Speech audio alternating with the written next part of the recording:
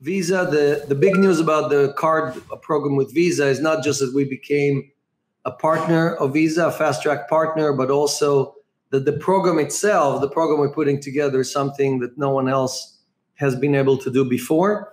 And that involves a lot of technical and infrastructure stuff that we had to create, again, with Visa, with other partners, that has never been done before. And that's what really takes a long, long time. Because if we just wanted a card, just like everybody else, that charges you a lot of fees and does nothing basically, right? It's all gimmick.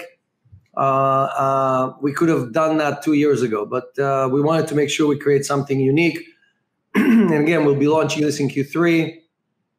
So, something VJ was telling me about the program with Visa. It's not just like working with Visa to create this fantastic card, but it's all the connections that we'll meet inside that program that we can work with future partners that will help us develop these amazing products. So it's like getting into a really great club of networking that I think is going to pay off a lot of dividends long term.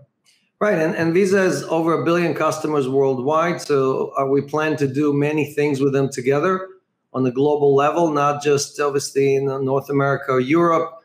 And they're super interested in providing new and updated financial services to their community. The community includes corporations and banks and all kind of other things. So we hope to expand that partnership beyond just the card